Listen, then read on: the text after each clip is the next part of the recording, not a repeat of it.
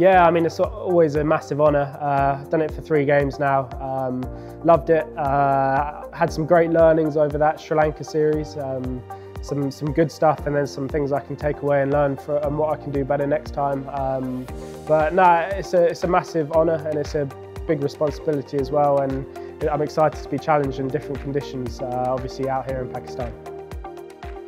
I mean, when you miss Ben Stokes in the team, obviously as a leader, but also the all-rounder he is as well. Any team would miss him, but obviously we played the last 3 tests without him. Guys filled into different roles, guys with the bat stepped up as well. So he's always going to be a miss, but at the same time, we've got the depth in our squad to sort of manage it without him. Yeah, obviously they got some highly skilled players on their side. Obviously Baba Azam, he's obviously going to look to lead the way with the bat.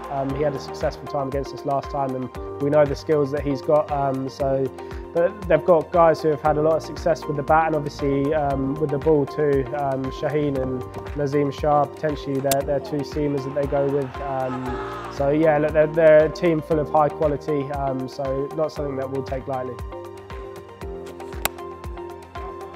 Yeah, I mean, it was an amazing series. Obviously, first time in a long time England had travelled to Pakistan for a series, and we knew the challenges that came with it in terms of on the field. I think that especially that first test is always going to be a highlight looking back in my career. That feeling, getting that wicket late on day 5 when the sun was going down, was pretty special. Obviously, a packed house as well, with quite a few Barmy Army over to support us, was something that I'll never forget, and it will always be one of my favourite test wins.